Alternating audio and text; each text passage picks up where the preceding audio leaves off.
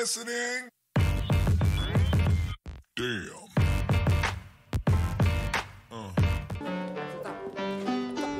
Ja pojat laittaa. Olet tottunut pitämään näitä haastatteluja suomeksi ja myös ruotsiksi, mutta nyt mä ajattelin, että puhutaan englantia, niin sinä olet niin kuin omalla tontillasi. Kuulostaako hyvältä? Joo. So we'll switch to English. Okay, let's do that. And of course, the first thing which I'm interested in is the Innes family in Scotland. It must be a very old family, long line of relatives. Well, there is an Innes clan.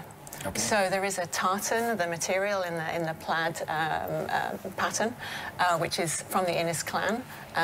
But I've never lived in Scotland. My father has never lived in Scotland, so it's really my grandparents who were there up in Scotland, and we used to go and visit them every year. So my son has a kilt, the Scottish male formal dress, and Alex actually has one as well. Which my next question would have been about the kilt and about Alex. Yes. When Alex turned 50, my father gave his kilt to Alex as a 50th birthday present. And then when my son turned 18, we got him one as well. So they both have one now. And how often does he use the kilt in your home in Espoo? Every Sunday? No, not really. How did you meet Alex, by the way? We met in Bruges, studying at the College of Europe. And what got you to notice him? I think he noticed me. He says he spoke to me on an occasion which I don't remember. But the first time I remember... So you don't remember him meeting him in the beginning? We have a slight difference of opinion on this, but yes, yeah. But the first time I said something to him, I wanted to say something to him to get his attention. And it was at one of the opening events. And he had...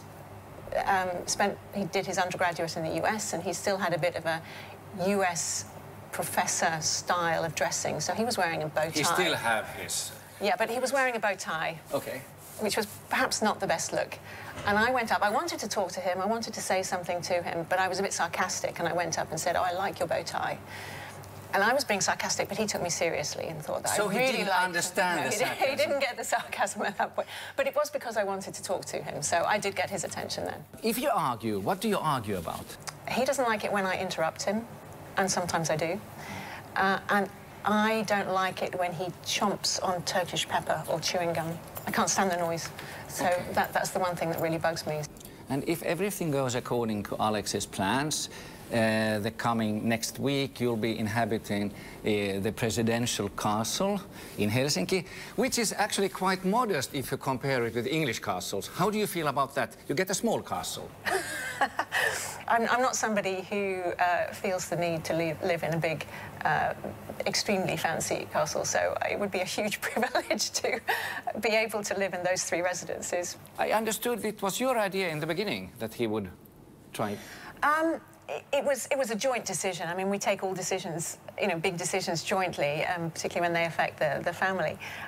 But I did feel quite strongly after Putin invaded Ukraine that it would be really important to have somebody in Finland who would be very good at, who would be experienced and who would be able to perhaps help in that situation. There are some topics which you can raise for discussion if you're the first lady of the nation. What would the topics be which you would be interested in talking about to people and with people? I think welfare of families, or well-being of families is something. How to bring people together through music and sports, because I love both music and sports, so that's something I'd be interested in. I think working with people who are excluded in some way from society, whether that's older people, people who are lonely for whatever, whether it's immigrants who arrived. I'd be interested in seeing if there was something there. And then something else which I think is a problem nowadays, and I'd like to work with, is the sort of domestic violence. This is the last question. What is the secret of a happy marriage? Trust. I think that's the most important thing. And listening to each other and respecting each other. Yeah. Are you listening? Damn.